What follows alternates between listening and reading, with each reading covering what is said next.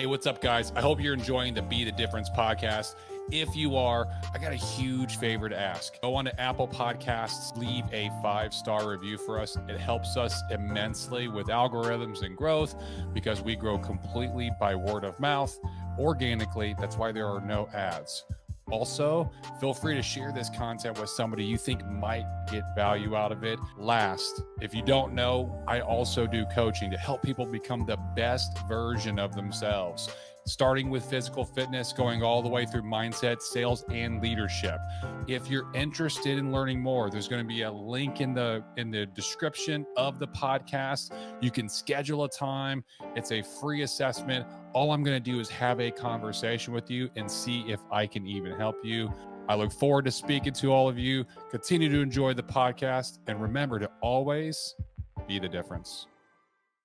What's up, everybody? It's Greg with Delta, and this is the Be the Difference podcast. This podcast is all about making you a better person in your life and in your business with coaching on sales, leadership, mindset, marketing, everything under the sun when it comes to being an entrepreneur. And we bring on guest speakers. Today, I've got the honor and pleasure of welcoming Mr. Jonny Holsten. Jonny, how you doing, big dog? Good, Greg. Thanks for having me, man. Love the intro. That got me ready to go through a brick wall. Yeah. You excited? Ready to roll. I feel like, but the intro was like, it's got to like pump people up. So this brings the energy out of the beginning. We just hit the ground running, right? I love it. So for people that don't know who Jonny is, Jonny helps businesses write really clear website content on their homepage and landing page so that they can get more leads, make more sales, and use the content in all of their marketing. As a Story Brand certified marketing guide, Jonny has helped solopreneurs, small businesses, marketing teams, and even state colleges clarify their marketing messages with the Story Brand framework. Jonny lives in Phoenix, Arizona, where he lives with his wife, Lindy, 1-year-old daughter, Presley, and 2 boxers that they have together. Jonny started South Mountain Messaging in 2021, where his mission is to help new people every month use a Story Brand marketing framework to increase sales and market more effectively. Man, I feel like the law of attraction is real, bro. Because I am so deep into marketing and redoing my pages. I just spent a lot of time redoing my LinkedIn page and rebranding it for some of the things that I'm doing, and looking at my Facebook profile and doing more Facebook organic marketing, which I never really did organic Facebook marketing. I was doing more like Instagram. But it's like every single time that I'll have a guest, I'm like, dude, this is right up my alley. This is what I'm looking for. And I'm sure there's people out there that are going to be like, this is exactly what I'm looking for too. So let's jump in. I hope so. Well, yeah, that's one of the benefits of having a podcast, right? You can really bring on people that are going to scratch the itches you need to scratch and align with what you're working on. Absolutely. But I mean, like, for a lot of people that have been like, I think you've been scheduled for 2-3 weeks, probably. It might have been even longer than that. So yeah, you've been scheduled for a while. And I just recently started getting into this whole marketing branding like a week ago. So it's just like, it just aligns up perfectly. So that's right. It was meant to be. You're right. Yeah, the law of attraction is real. I love it, man. I love it. So let's jump right in. Okay. Why does anybody really should be interested in doing warm market lead generation these days and with their social media? Well, I think a lot of it is people are so the human brain these days is just tuning everything out, right? It's like the second somebody engages with any content, we need to find a reason to keep scrolling or move on or cancel out of an ad. Like, we're kind of wired these days to not want to engage with marketing content for obvious reasons. We don't want to be sold to. So I think that's why being really intentional with your content, what you're saying, and then using like more of a warm audience is a way to get around that, is what I would say. Yeah. The know, like, and trust. You know what? And this is actually, I got a question. What do you think about this? This is my opinion. I feel like, and I don't think it's dead yet, but I feel like paid ads and paid advertising and like buying leads through like funnels and stuff like that, I feel like it's going the opposite direction now because it's getting so expensive to get clicks. You're seeing the cost of leads through marketing organizations or digital marketing entities that are doing paid ads for you and generating leads, you're seeing that actually rise in cost. For instance, in our industry in insurance, when I first started, to get a final expense lead was $15. Now it's almost 40 for like kind of average across the board. That's a 250% increase. And I only see the prices going up, and people are actually buying them less often. So do you see the same trends? I do.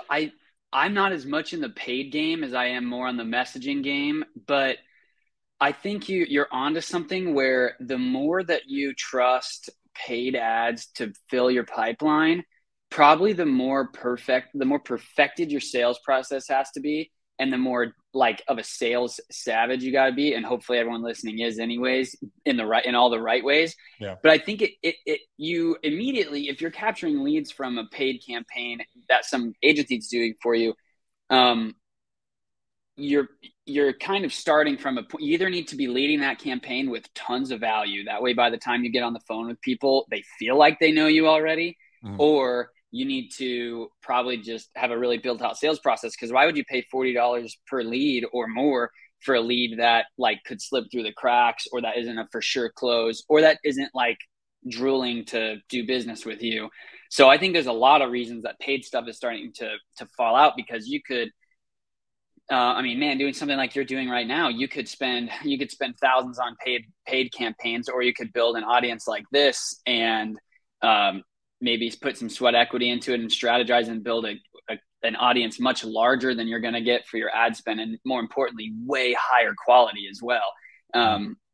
I just see so many other ways people are starting to go with it, and I think that's encouraging. Because for a while, it was kind of depressing for a lot of businesses. It'd be like, oh, you want to start marketing? Sweet. You're going to have to spend at least, at a minimum, several thousand a month, and maybe it'll work, maybe it won't work. And you're going to have to ramp up period to get at least 90 days. Does that? Yes. Yeah. You've been there. So yeah, you know exactly what I'm talking about. I think maybe if it's not going away, it's at least there's more options for people to pursue. So I'm with you there. Yeah, I've more leaned into warm market lead generation through social media interaction, providing value, building a community that is based off of a know, like, and trust factor. And I never even realized, I mean, I guess I'm just late to the marketing game, but lately I've been doing a lot of Facebook group, like setting up a Facebook group in order to create a community, because then you have a large community of people that you can help, right? And then it's also a captive audience that knows you, knows the value you bring, and then they're more likely to be like, hey, you know what? Like, I like your service or whatever. And so this can be done in almost any industry, no matter what. And so just like when it comes to the advertising, like I'm saying, I'm leaning more towards that. I'm still trying to really work LinkedIn. I've never got clients in any sales industry ever. Like, I've never made any sales for anything off of LinkedIn, but I know that people do that, and they do that. I know, very effectively. LinkedIn is a kind of a puzzle. It's a whole new beast. And one of my buddies and I were talking the other day, like, he's like, I can't even find my own post when I post on LinkedIn. I want to go back to find it. It takes like 5 minutes to go back and track it. So LinkedIn is it's a different ball game. And I think for most people, it's like, just focus on one that you like and that works. Like if people are in a Facebook group and that's what you want to hammer on, that's great. Tinker with LinkedIn, but don't spread yourself thin trying to master all of them. Absolutely. No, I agree. So what are some strategies? Someone's listening to this and they're like, and they're a neophyte. They're even, behind me, and I'm pretty new. And they're like, well, how do I get started? What are some strategies or tips, or even like a pathway that they can walk to get them on the right track so that they can start doing content or lead generation off of their platform in a relatively expedited time frame? I say, great question. I say relatively, with quotation marks. Yeah, absolutely. Well, hopefully I can provide something that's a little better than just relatively fast. I think the biggest thing most people struggle with is marketing. There are a million ways to do it, and there's a million ways that you can succeed doing it. And a mistake a lot of people make is they just don't know what to say in their marketing. They don't even know what to talk about. They feel like they want to sell all their products at once, or they want to water down what they're saying so that everybody might be interested in it. And that just causes marketing to either never get off the ground or always fall flat, and never have the bite in the content that connects with people and that solves problems. So the first thing that I do is, and what I recommend for people, is have a brainstorming session with yourself and really focus on who your audience is going to be. The analogy that I use and the framework I use with all my marketing and all my clients is the story brand framework. And basically it starts by nailing down who you're going to sell to and what do they want. Do they want, if maybe it's in the insurance industry, your character is somebody who wants a secured financial future for their family. That's what they want. You need to start with figuring out who you're talking to and what they want. From there, you need to make a bunch of bullet points that are problems they're suffering from. Two types of problems you need to outline: external problems, what's literally standing in the way of them. Maybe they just don't have an insurance policy, right? That might be the external problem. Mm-hmm. But the internal problem is how that external problem makes them feel. So they don't have a life insurance policy or final expense policy or whatever they're searching for. Therefore, they feel anxious. They feel worried about their financial future. They feel paranoid that if something were to happen, their family wouldn't know what to do or wouldn't be able to cover expenses. If you can answer those two questions, who are you speaking to? What problems are they suffering from? From there, the rest of your marketing is just really geared towards educating on those problems, solving those problems, and then providing a call to action for them to engage with you, to ultimately for you to help them solve that problem. That is really the core of it. And if you can nail down those two talking points, it's going to be a lot easier to write things and say things and post things. You have to exercise discipline, because you're going to want to make the character in your story 20 different people, because you want to reach the most people possible. It's kind of the temptation with our marketing. Yeah. But it's actually a fallacy, because when we do that, like there's a saying, when you're speaking to everybody, you're speaking to nobody. And we can't really help the one character we're really supposed to be helping if we apply our message to bunches of people. The people we can help won't hear it. It won't resonate with them. So that is sort of the first step. Just get clear on who you're marketing to, get clear on the problems that they're suffering from.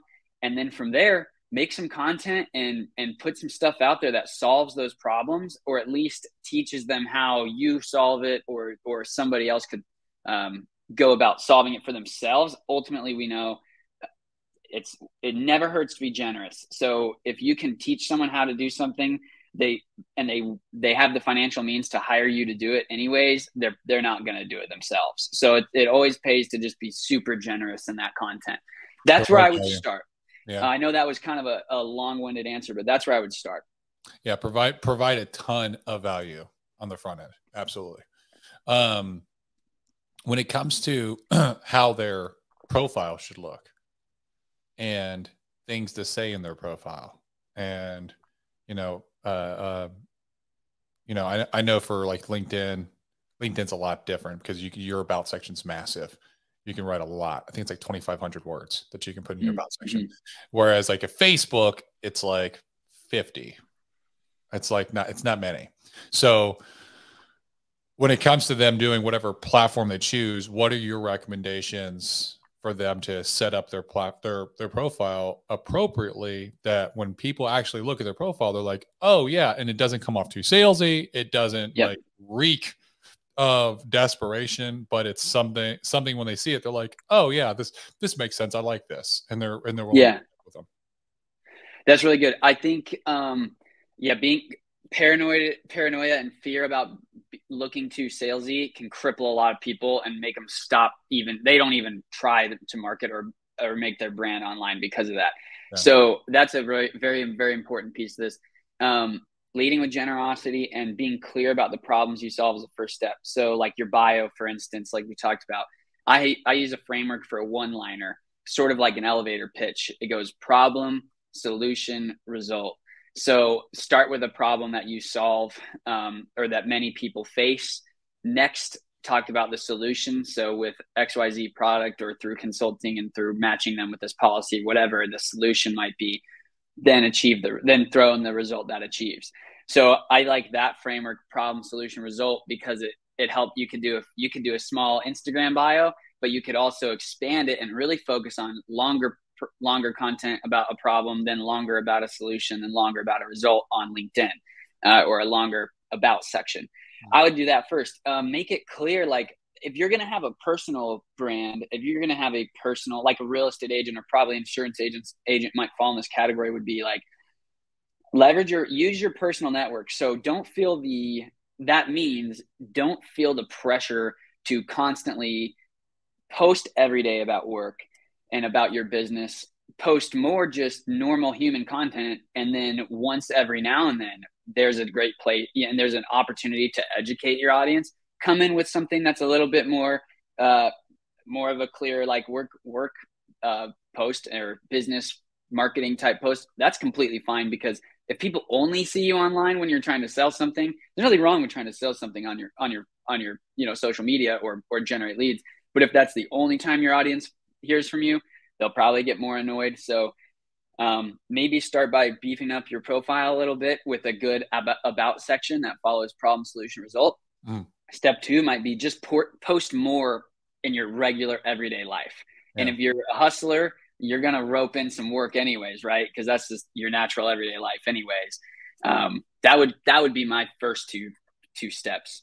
Yeah. For me, I feel like I'm a checklist guy, right? So if you're like, hey, I want you to do, X amount of stories, X amount of posts a day. Hey, your stories, this is what you wanted the ratio to be. You want to have 3 stories where it's like telling them about you, or like something in your daily life, something like this, out of 10 stories a day. You want 3 of them to be this. You want 3 of them to be something educational where you're providing some value. And it's just like no call to action, just value. Boom, boom, boom, boom, boom. And then you want 2 to be some kind of inspiration, like a quote or something you read or something that like motivates somebody. And then your last 2 are going to be, hey, there's a call to action. There's some kind of work thing, that way it's your give, take, right?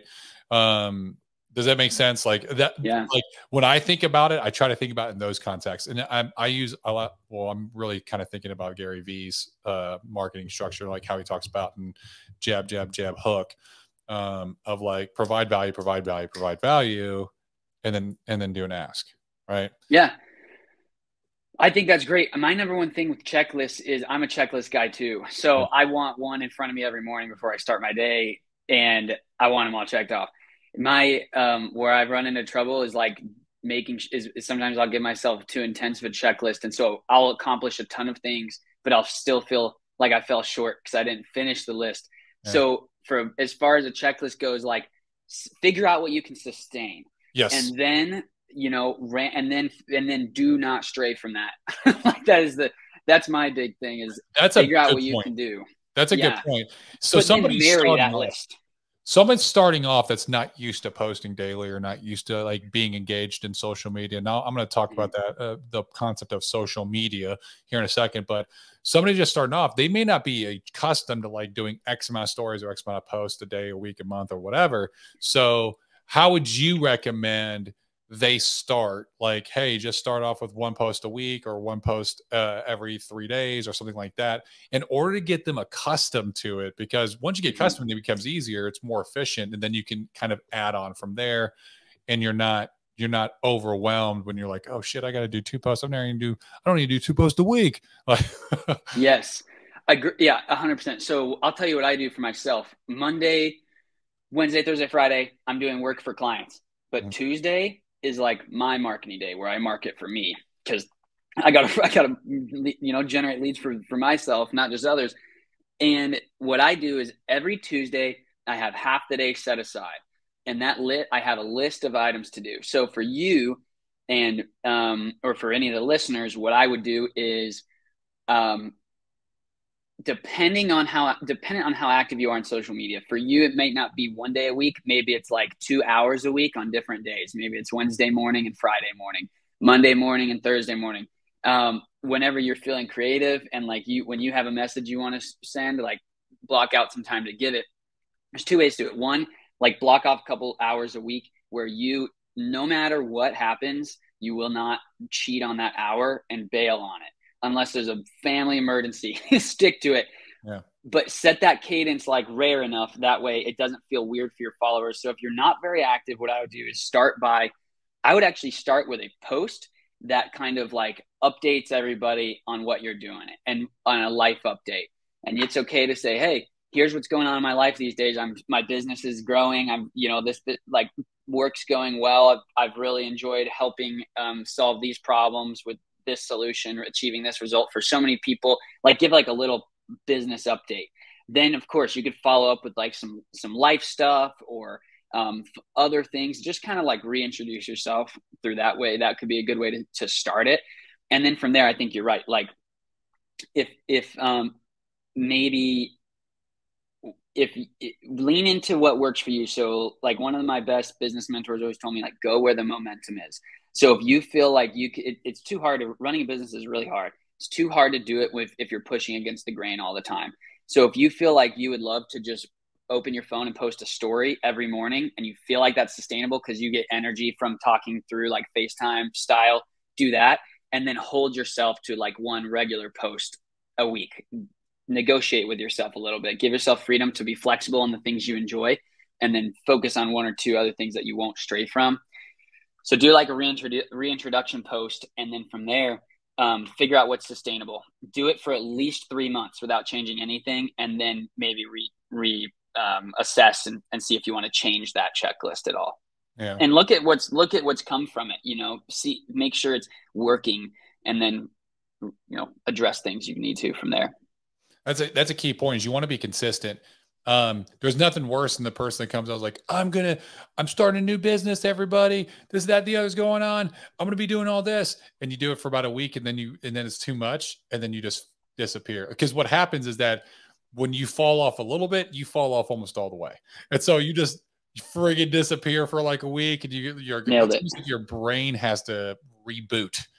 Yes. So it's that reboot process. And then finally you're like, man, it's been too long. I really got to get back to posting. You're like, shit. And then you feel, man, I got to make up for all this lost time and and you go in way too hard and you create a cycle of like ups and downs and it's not consistent. Nobody knows when you're going to be providing content. And then people are going to be like, oh yeah, they're just trying to do this thing, whatever. And it doesn't hit the mark.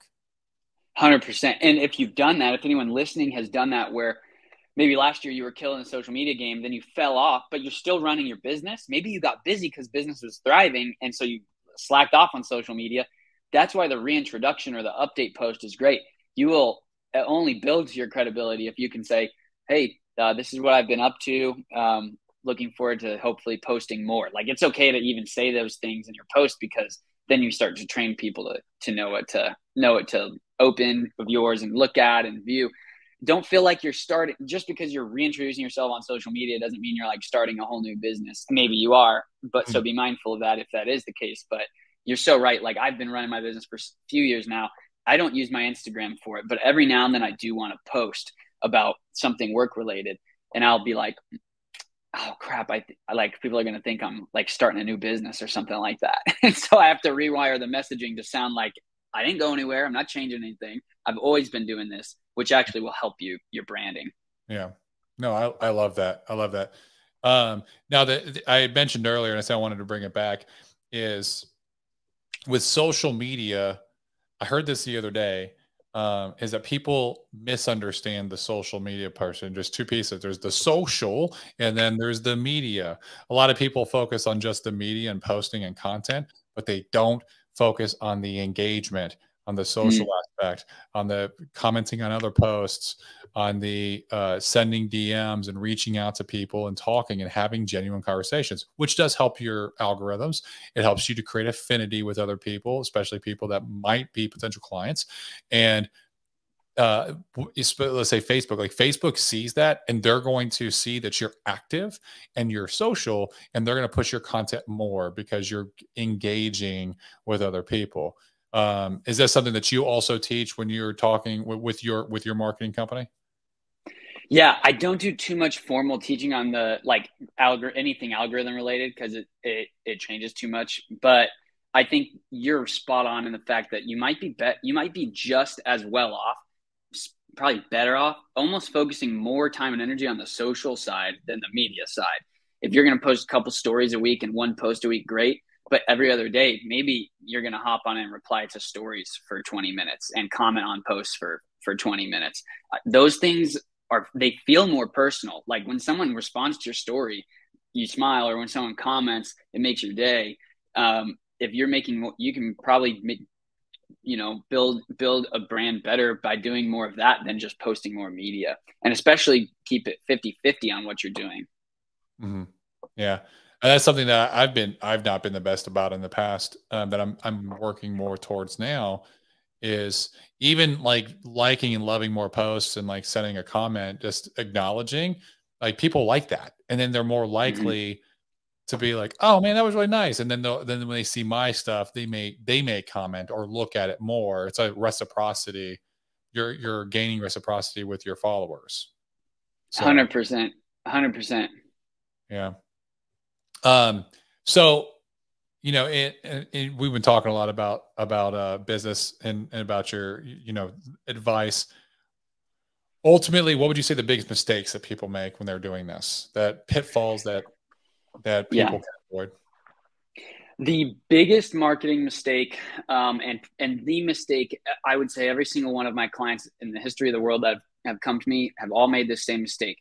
They make their marketing about them, and they use it as an opportunity to say, here's a little bit about me. Here's why I'm so great. I want to tell you about my products, me. When the reality is, much like the advice at the start of this podcast on how to focus on that character and the problems they solve, the way to view it is anytime you post marketing content, no matter where it is, even if it's your website or an email or your social media, the way to look at it is all you are is spreading a message that will somehow help that character. So the story of your marketing is always about the customer, always, never about pushing information about your brand. So that's one mistake, is people come to it from the angle of, what do I need to tell the world and about my business? And that's not the way they should be thinking of it, is what does my character need to hear right now to solve those problems? That's sort of the paradigm shift I always encourage people to think through. That's really the first thing. I think a lot of people spend lots of time making content that's focused on them, when if they created half the content that was just focused on their customer, they'd probably see better results. And so everything I do is usually geared on helping clients reorient their marketing to focus on the customer, not focus on themselves. It's not easy, but that is the best thing anyone can do for their marketing. That actually makes a lot of sense. Now I'm trying to think through all my marketing pieces. Like, do I talk a lot about myself? Well, the way, and I'll give you a better breakdown of it, Greg, is like the framework I use, the story brand framework. It's the best place to start because first of all, no marketing shame, because everyone listening on this is probably thinking, oh crap, that's all I've been doing. And that's okay. It's not the end of the world, right? Yeah. We need to market, and that it's so no shame. The next part is the story brand framework. The idea of it is your marketing tells a story. The main character in the story is your customer, and the guide in the story, like the Hey Mitch in the Hunger Games is a guide. That's the example I like to use, is your brand is the guide. So the guide is always the strongest character in a story. The customer is the hero, but in storytelling formula, the hero is usually the weakest character because they have to grow to find success, and the guide is the one that helps them do that. So that's a framework that I use for everything. Is you want to position your brand as the guide. You can talk about yourself, but as long as it's through the avenue of I'm a guide to help the character, you'll do it a lot better. So it's an art form, but and it's hard. Even I hire someone to help me with my own marketing, because when it's your own business, you want to make it about you no matter what. It's a challenge. So that's just something to consider for listeners. I really like that Hunger Games example and parody to or comparison to the marketing. Do you literally like tell stories? Do you have them like tell stories as like they're like as in an avatar who is their client telling a story about it and a marketing piece, like which would be a general situation that avatar is likely facing, and then having, you know, a guide that comes in, which would be their business that they help? Great question. It could be done in a literal story format. I don't typically do that. The way that it's done is the story brand framework has 7 talking points. First one is the character. Second one is the problems the character faces. Third one is your business as the guide. Fourth one is the plan the guide gives the character. Fifth one is the call to action, how to start the plan. And then 6 and 7 is the success your customers will experience if they work with you, and the failure they'll experience if they don't work with you. So all I do is outline those 7 talking points. We say, here's your 7 talking points. And then what's really cool is you don't even have to, it's the story brand framework, but you don't even have to write out a story to make it work. Because the way the human brain is connected is we will spend up to 30% of our time daydreaming and telling ourselves a story about, maybe it's later today, or maybe it's what life would look like if I had this insurance policy, or how I would feel if I hired this real estate agent. The brain automatically tells stories. So the idea of the framework is to agitate what the character is looking for, name the problems they have, and then we just repeat those 7 talking points in different places in our marketing. And the customer will enter into what's called narrative transportation. It's like a literal, like, scientific thing where if you agitate the desire of somebody, they will daydream about solving that desire. So that's really the whole idea behind it. And yes, your brand is the Haymitch in the story, because even though Haymitch in the Hunger Games, he's an alcoholic, he's a kooky guy, he's like wild, he's steady and strong, and we trust him despite everything else he has going on. That's sort of how you want your brand to feel in all of your marketing. You're not going to say the bad things about you, but you want to feel steady and strong, right? Yeah. You want to be the example that they can follow. Mm-hmm. Absolutely. And the reason Haymitch is the best guide example is because we know in a good story, the best guides, they understand the pain of the character, and they have authority to solve those problems. So for Haymitch, he himself has been in the Hunger Games. He understands how Katniss feels, and he won the Hunger Games. So he can actually coach Katniss to win it. And playing the guide is a mixture of empathy and authority. So that Haymitch is a great example, but for your brand, it could be however you empathize with your customers, and then after empathy, follow up with your authority to solve those problems.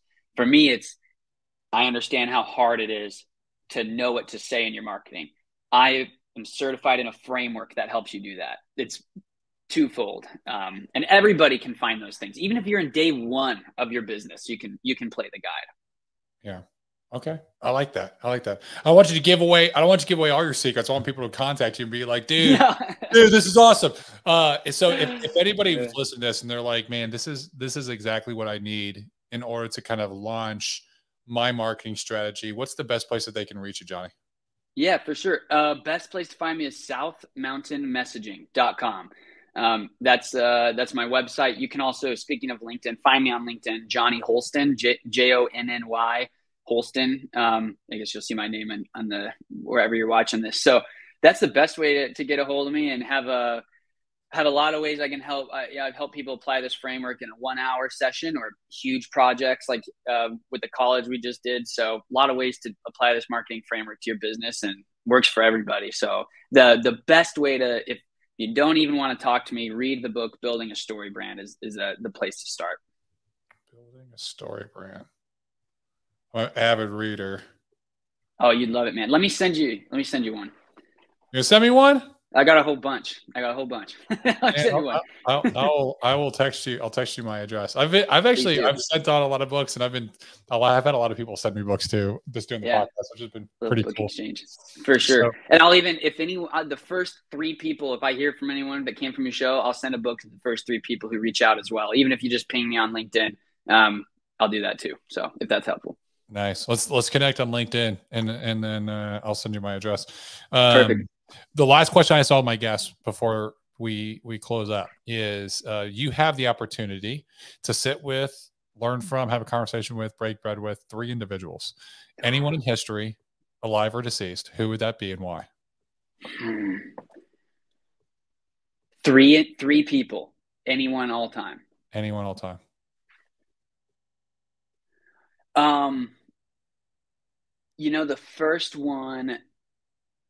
The first one would be Phil Knight, CEO of Nike, or creator of Nike. Just one of the best American entrepreneurship stories in the history of the world. Would love to sit with him. That's super thought provoking.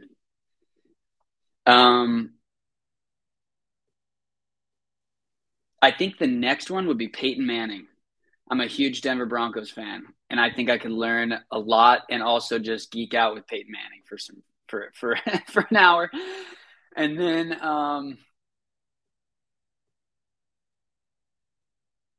the third one, oh gosh, I don't want to go political with this. I don't want to go too political with it.